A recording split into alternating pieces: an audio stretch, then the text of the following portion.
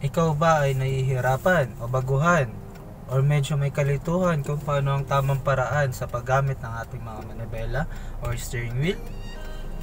So sa video na ito mga idol, ang bibigyan ko kayo ng konting tips or konting kaalaman kung paano natin gamitin itong manibela or steering wheel. So para ito sa inyo mga idol, sa mga hirap or naguguluhan. Kung ito ba ang tamang posisyon, dito ba yung ating kamay, ito ba, o ito, isang kamay lang. So itong video na ito, ginawa ko ito para sa inyo mga idol, para makatulong. So disclaimer lang ulit mga idol, hindi pa ako professional, so hindi rin po ako driver instructor. So sariling karanasan at experience ko lang ibabahagi ko sa inyo. So sana makatulong ito mga idol sa video na ipapakita ko sa inyo, okay? So meron na akong footage na ginawa, so ipapanood ko na lang sa inyo.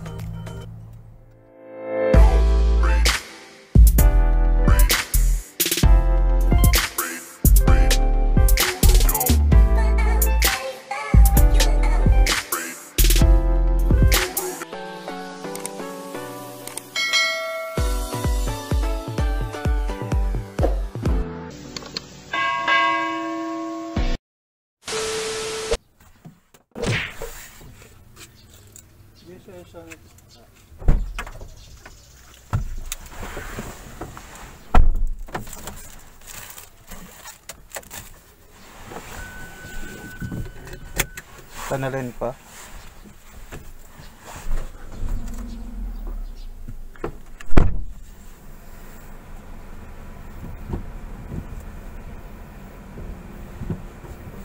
So sa technique na ito mga idol, yung gagamitin ko is yung palming ko.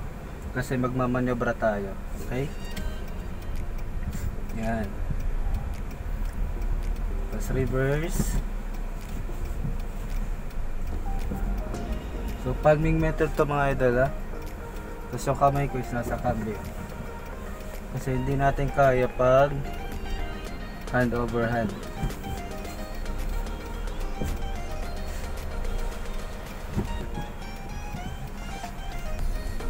So ayan mga idol, nagmaniobra tayo.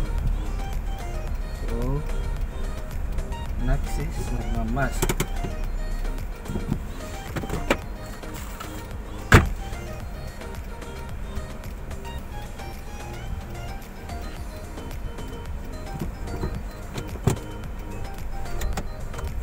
Dahil kita magi pa.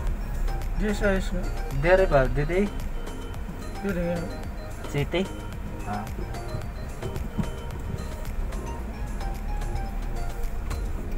So to turn right tayo mga idol, gagamitin ko is yung push and pull method. Yan.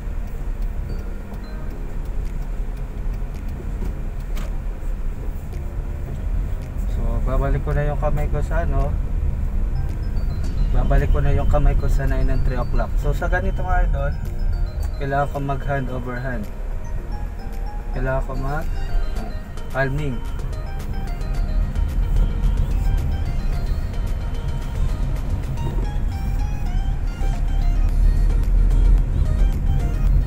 Kaya mga idol, nasa 9 and 3 o'clock yung position ng kamay ko.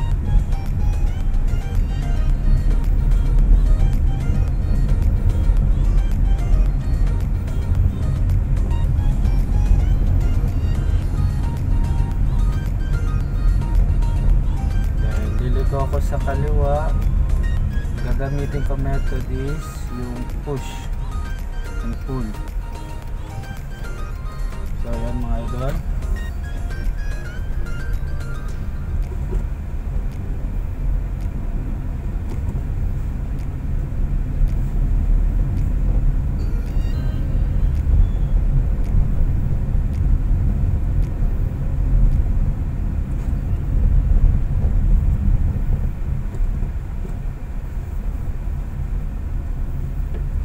Liliko tayo sa kanan. Tatry ko naman yung ano mga idol, yung hand over hand. Yan. So usually pag tumatawid tayo, magagamit natin yung hand over hand. So sa mga tuwid na daan, magagamit natin is yung 9 and 3 o'clock position. Liliko ako. push and pull method mga idol. Yan. Ganyan lang mga idol lang.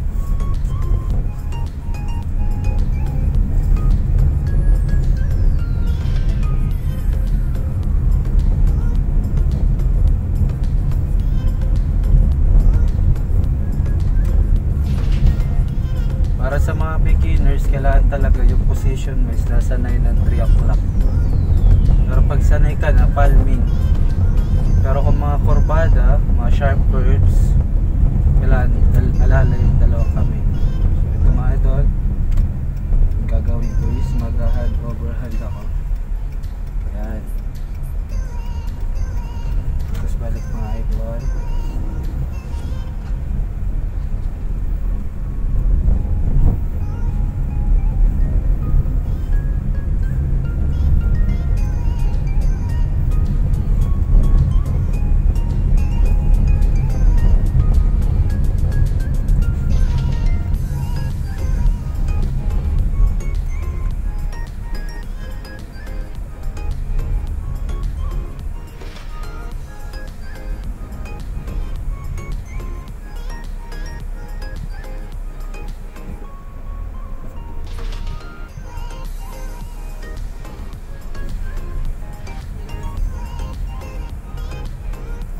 Yan, mas strict na. Ano naman ni Baby Lynn, hindi ko amang kami.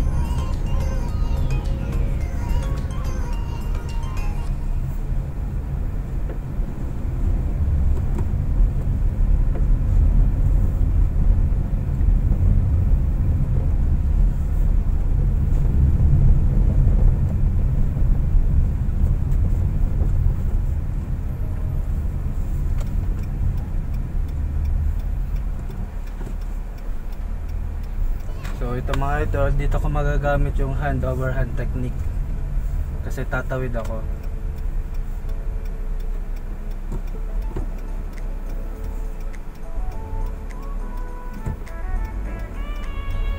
Yan mga idol, tingnan nyo yung kamay ko. Hand over hand technique ako, yan.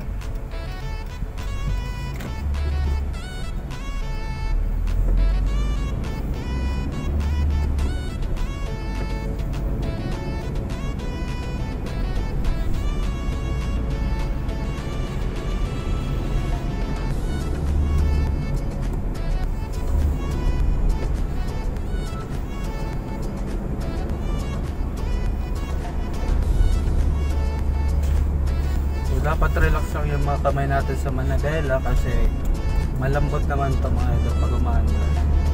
So power steering naman siya. So, ganyan lang. 9 and 3 o'clock. 9, 12, 3, plus 6.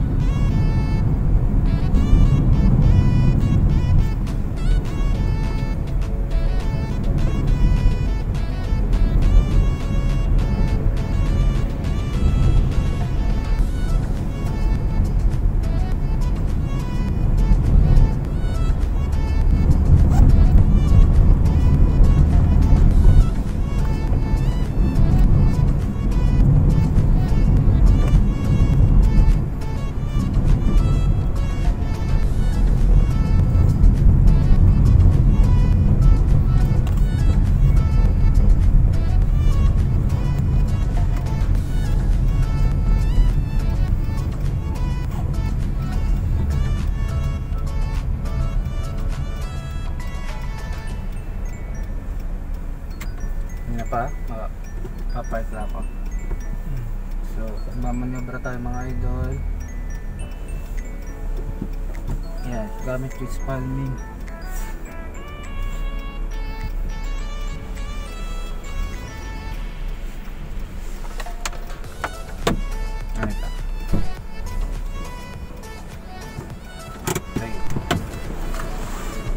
yun mga idol, bali pinakita ko na sa inyo kung paano gamitin ang iba't ibang paraan o paano magmaniobra sa manibela or steering wheel. So sana mga idol nakatulong itong video ko ulit sa inyo, sa mga baguhan or sa mga first timer driver din. So ngayon nga, based on my own experience lang yun mga idol, yung ginawa kong video. So sana nakatulong, at kung isa ka sa nakapanood ng video ko mga idol, kung baguhan ka, so mag-subscribe ka na kung nakatulong yung video ko, and click mo na yung notification bell para always ka updated sa mga latest video. So hanggang dito na lang ulit mga idol, and maraming salamat. Bago ko makalimutan mga idol, kung may mga video pa kayo na gusto ipagawa, comment down below lang, okay? So sa mga gusto magpa-shoutout, comment lang mga idol. So shoutout ko kayo sa next video. So maraming salamat and ride safe. Bye bye.